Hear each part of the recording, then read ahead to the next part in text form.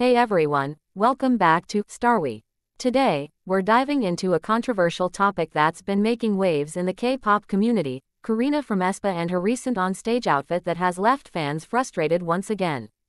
Let's get into it. Karina, the leader of STARWE, is undeniably a talented performer who deserves the spotlight for her skills. However, it seems that her outfits have been stealing the attention for all the wrong reasons lately. Fans have repeatedly voiced their concerns about her stage costumes being poorly constructed, uncomfortable, and even potentially dangerous. During STARWE's performance at the K-Link Festival in Incheon, South Korea, on October 5, fans were excited to see the group showcase their hits, Armageddon, and Supernova.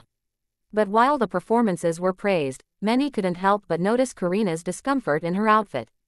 Karina wore a see-through blue dress layered over a black tube top and safety shorts, but it seemed to cause her some discomfort.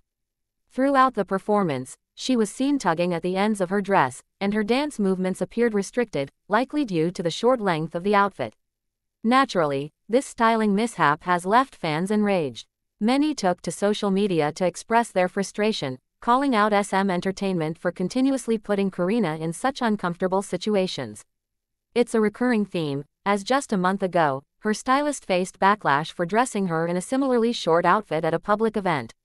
Fans are rallying together, demanding that Karina deserves outfits that allow her to perform comfortably and confidently. They want to see her talents celebrated, not overshadowed by poor wardrobe choices. So, what do you think? Should agencies take more responsibility for their idols' outfits, especially during performances?